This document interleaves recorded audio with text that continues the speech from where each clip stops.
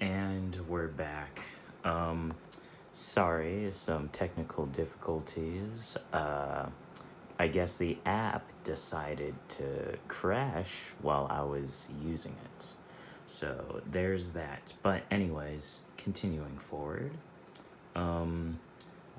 As I was saying, we have a game object collision box attached to the main character so that it can detect if it's on the ground, so it's okay to jump or not, and to hit the coins to make them disappear and add to the counter, as you've seen before. We also got some jump force stuff.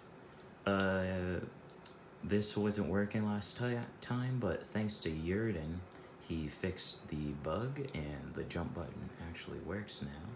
So as you can see, we got like jump force, crouch speed, movement smoothing, air control.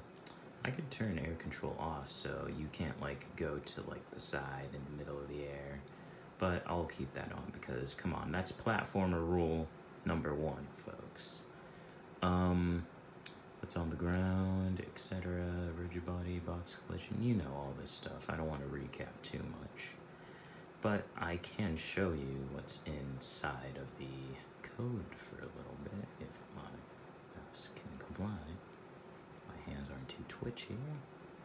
Oh yeah, I added this little note here, so oh wait, that's for something else. That's for when the player responds to the original point, as you can see right here.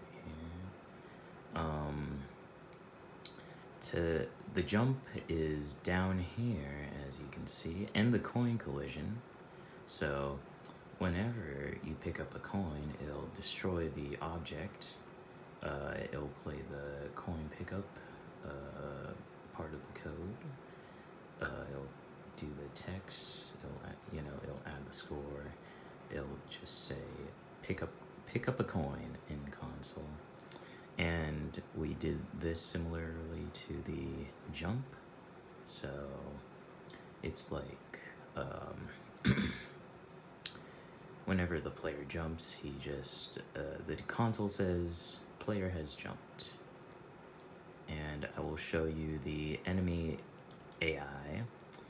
It's relatively simple. It's more of like a little test thing, but we can always add more stuff to it.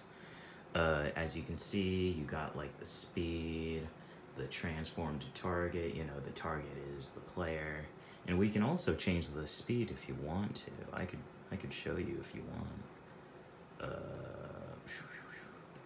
It's hard to control everything with one hand. Let's do the skater, for example. I just set everything to 5 just to keep it simple and easy to remember. So let's change that to maybe like 25 for now and see what will happen.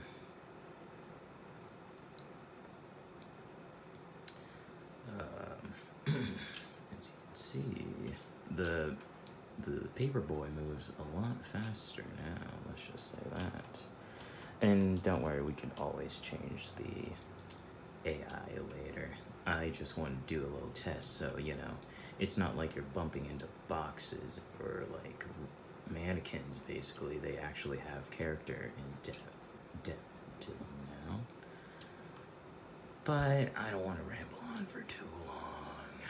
As you can see, just as a quick little rundown of what we learned today, we fixed a bunch of the bugs, gave the enemies some AI, imported assets, changed up the level, made it a lot more complex, cleaned up the code a little bit, etc., etc.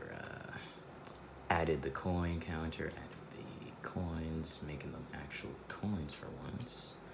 And that is it for today. I hope I could see you on the flip side. Bye-bye.